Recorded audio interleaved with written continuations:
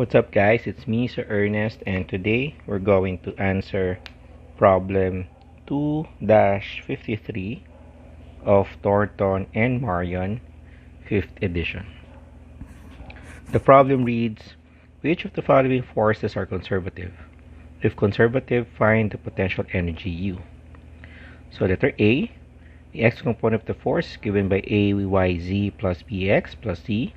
The y component of F is equal to AXZ plus BZ, and the z component of F is equal to AXY plus BY. And then letter B and letter C. As you can recall, for letter A, and that in order for a force to be conservative, it must satisfy this equation wherein the curl of the force must be equal to 0. Okay, given that the force is in X, Y, and Z components. Okay, so let's do the curl. So curl of F is given by I hat, J hat, K hat. So you just get this determinant. So partial derivative with respect to X, partial derivative with respect to Y, and partial derivative with respect to Z. This will be Fx, Fy, and Fz. So taking this determinant, we now have I times partial derivative of F, Z, with respect to Y, minus partial derivative of F with respect to Z, minus J hat times partial derivative of F Z with respect to X, minus partial derivative of F with respect to X with respect to Z, sorry, plus K hat plus partial derivative of Y with respect to X minus partial derivative of Y F X with respect to Y. Okay, so let's take the derivative, the 6th derivative. So start with x components. So the x component would be derivative of F Z with respect to X. So this is AX. And then minus derivative of F of Y. Sorry, this will be with respect to Y. Yeah, so there should be plus B here. And then minus derivative of F of Y with respect to Z. So this becomes negative AX minus B. And then minus J hat, derivative of F of Z with respect to X. So this becomes AY. And then derivative of F of X with respect to Z. So this becomes minus AY. And then the last component will be the x component. This becomes AZ minus AZ. So you will notice that everything will cancel. Therefore, the curl is equal to 0. Okay, so that means F is conservative. Now, how about to find the potential?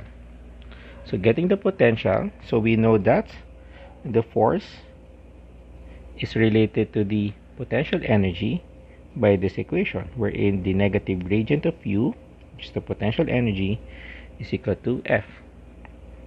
So in component form, this becomes negative partial derivative of U with respect to X, I hat, minus partial derivative of U with respect to Y, J hat, minus partial derivative of U with respect to Z, K hat. So we can easily solve this by one component at a time.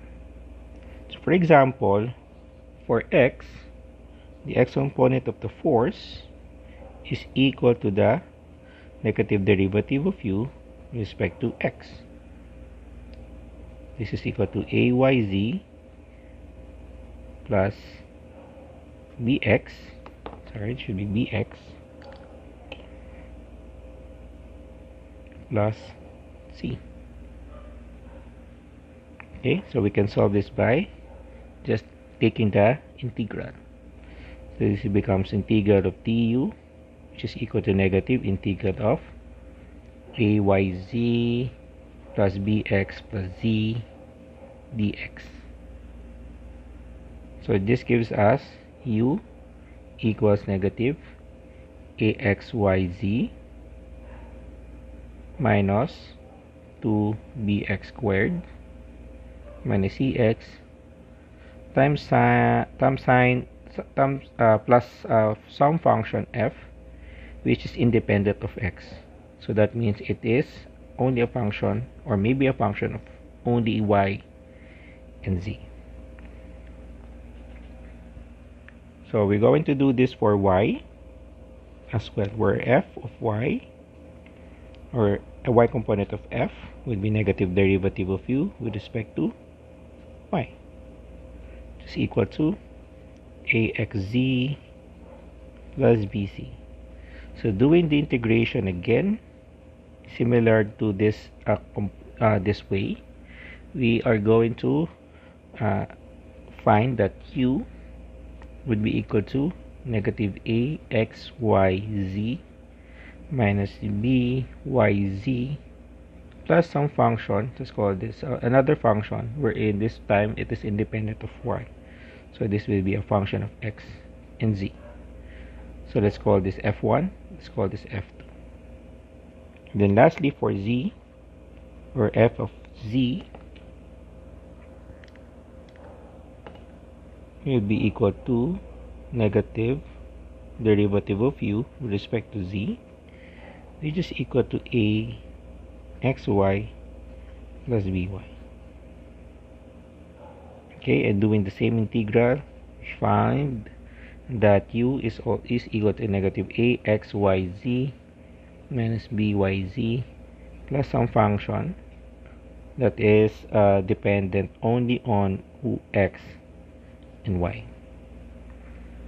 Okay, so if we're going to combine this equation, and this equation, let's call this equation 1, equation 2, and equation 3, the potential energy will now be equal to x as a function of xyz will now be equal to, just take the common term, so that's negative axyz minus byz minus 1/2 bx squared minus cx